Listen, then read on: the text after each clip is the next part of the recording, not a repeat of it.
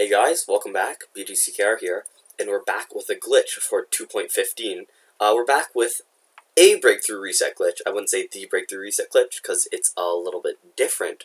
But thanks to insight gained from a number of different posters about the breakthrough clock on the GameFaqs board, we are actually able to use a slightly different approach. So a huge thanks to Mjibril Mjibril and BMandChronic. I'm guessing that's blunt man and not bowel movement and chronic. Yeah. So the key now is knowing that the breakthrough cooldown clock is actually on the server side, so changing your device clock won't help.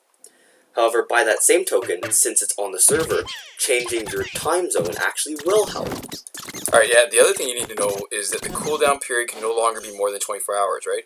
And it wouldn't surprise me, because remember that was the problem with the previous breakthrough, that sometimes your cooldown clock could be literally days. It wouldn't surprise me if this was an attempt by Warner Brothers and NetherRealm to prevent glitching the breakthrough clock, which is what makes it possible to do this particular glitch. Yeah.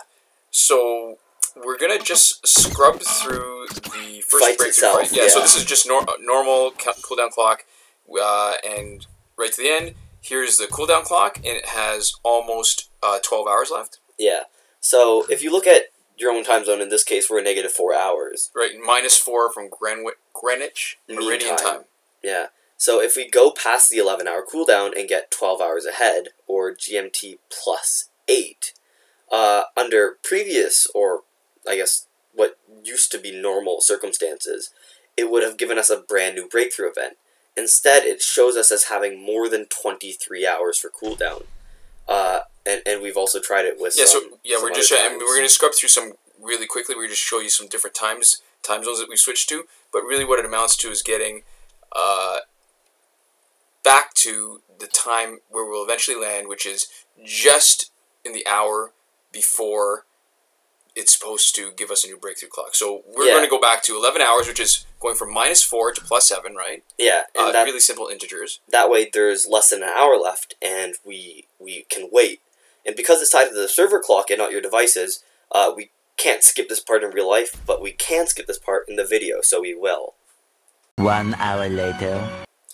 So the breakthrough event has now reset. We've got the next day's event, which is a bronze, because we're Sunday going on a Monday. And we'll finish it quickly. We're just going to speed it up here. And get our breakthrough promotion unlocked.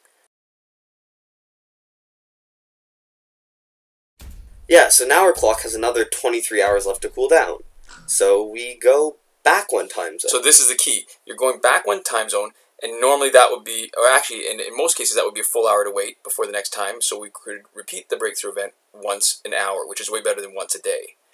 Except there are some half time zones, so there are only half-hour differences instead of a full-hour difference, and in this case, we can sometimes do an extra breakthrough event, and we'll speed through this next breakthrough event. Yeah.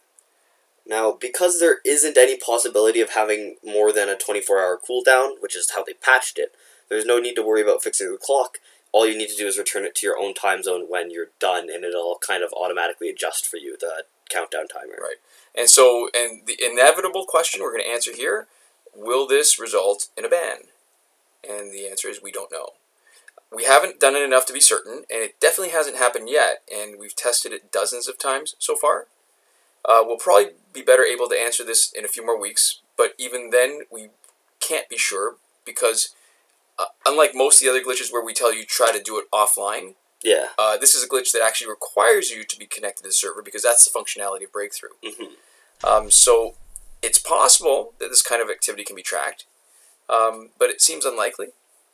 So as always, especially if you're doing any glitches while connected to the server like this one, use it at your own risk.